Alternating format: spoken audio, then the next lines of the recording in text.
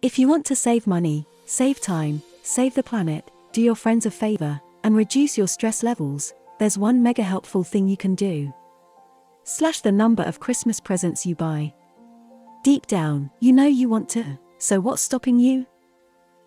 Most Christmas presents are not only costly, but utterly pointless, and do more harm than good. They damage your bank balance, damage your mental health, and may even be damaging the people you give them to, especially children. They are also playing a big part in global warming and plastic pollution.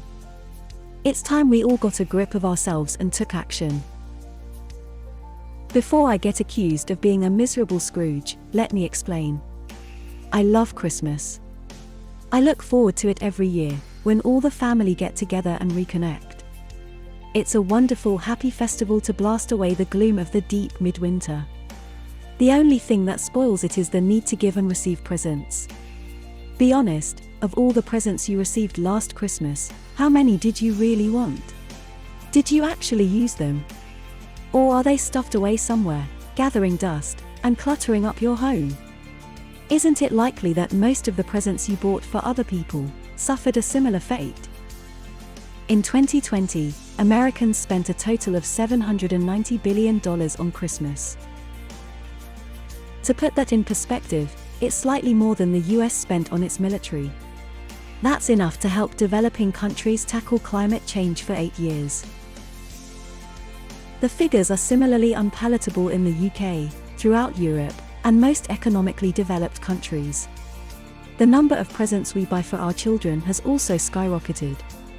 Back in the 60s, kids would get one big present, like a bike or something equally valuable, plus a stocking with a few knickknacks and a chocolate bar. By the 1980s, it had grown to at least a dozen presents, from grandparents, aunts and uncles, and family friends. As children got more presents, each one mattered less. The excitement waned a little each time, and quickly reached a point where children lost all sense of wonder. I remember feeling strangely saddened as I watched my children opening 12 or 15 presents each on Christmas morning. Eventually, they got bored, tossed most of the presents aside, and even left some to be opened later.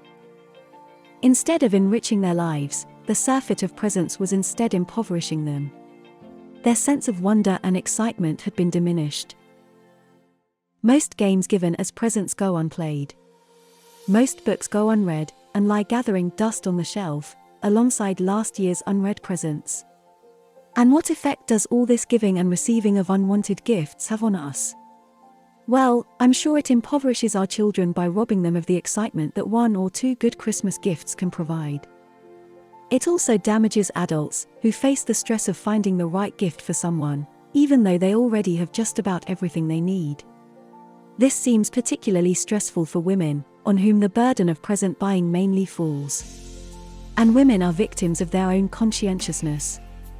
Whereas most men may go to the shop, find something that looks half reasonable, and say this will do, women are struck by the need to put lots of thought into it.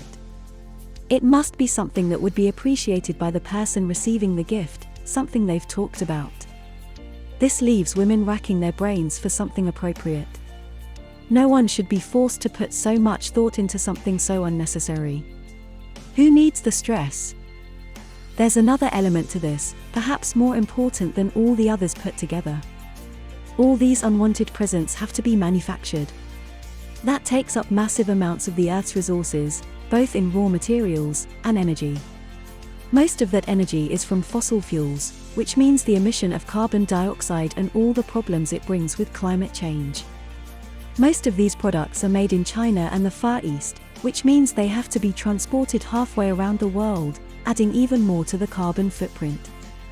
And the craziest thing of all is that we don't even want most of this stuff. Lots of it ends up in landfills, or as plastic pollution, poisoning our seas. The whole excessive Christmas present ritual is a kind of collective global madness. It's time to call a halt. Do yourself and the planet a favor.